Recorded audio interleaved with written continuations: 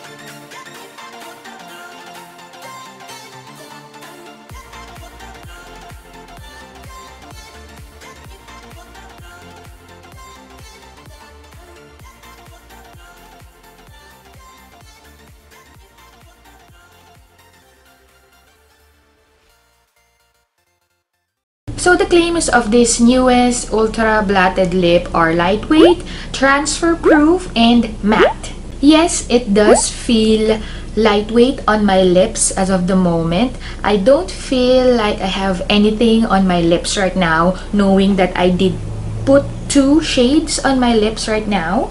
I did put on the shade Slide and Cherry on top. Where is it? There. So first, I did put on this shade Slide, and to make it a little bit appropriate for this look, I did put on this Cherry on top shade. For the next claim, it's saying that it has a matte finish. Yes, it is matte, but the good thing is, although it's matte, it doesn't look matte on my lips right now. I have dry lips, but it doesn't emphasize the lines on my lips right now, so I think that's a good thing. And for the last claim, it's saying that it's transfer proof, so I'm gonna test it out right now. I'm gonna kiss the back of my hand. So nothing, so that's a big check. Now for my thoughts, yes, I do love this Ultra Blotted Lip. It's very unique. It's kind of similar to a lip stain, but I know some of the lip stains that I own, it's drying on my lips, but this one, it's not, so that's really a good sign. And for the price of $6, I think that's a good deal. You have 8 shades to choose from. You have nudes to pink and to the darkest shade. It's really an awesome deal. So if ever you have a chance to go to Colourpop's website, go buy them out. I'm not sure if they're still available. So that's it for my little review on this newest Ultra Blotted Lip from Colourpop. If you have any questions, comment down below. Thank you for watching, guys, and I'll see you in my next video.